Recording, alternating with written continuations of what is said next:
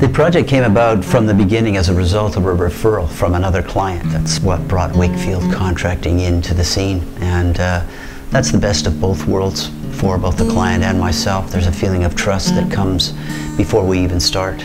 I met with the client on site at the new property for a short period of time, about an hour and a half, and we managed to just embed that feeling of trust between the two of us. I think we understood what we were doing, talked the same language, and of course that's the very beginning of a project, is that trust. And it's very, very important because it's what carries the project through to completion. Most people come up with a feeling about a project more than physical vision of what they want.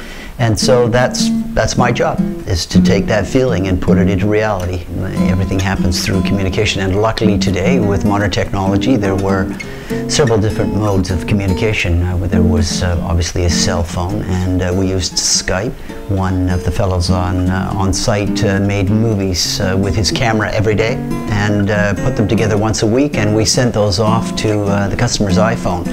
And it brought that project in real time to them on the other side of the world. They were able to comment about it and definitely felt like they were part of what was going on, even though they were many, many miles away. What's the most important thing for me is to listen to the client and what they have to say. It's important to put yourself in their shoes and try and understand where they're coming from and their vision of what they want, and then figure out a way to do that, communicate to them what I thought was going to be the case, and see how they felt about it. Projects like this for me are very personal. The client's needs are very, very important, and our goal is to meet those needs. Rob DeGros, as a landscape architect, certainly fit very well for this project. His vision and mine were shared, and we were able to put his team of tradesmen together. The thing about the stairs was that the view at the top was truly spectacular, and the house itself was a fantastic house. But the stairs were not the prize. The prize was at the top of the hill, which was the view. And so the idea was actually to make the stairs blend in with the surrounding landscape. And so we used natural material that had been blasted on site to do that. It had to be a nice set of stairs. It was quite a long ways up, and it had to be comfortable and yet fit into the landscape.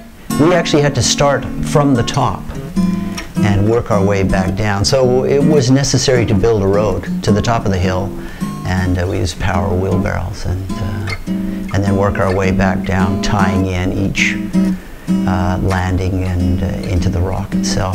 And it worked, I think, very well. Well, I think the client's very happy. I mean, I'm particularly happy. It's a privilege actually to actually do a project like this and have the trust of the client.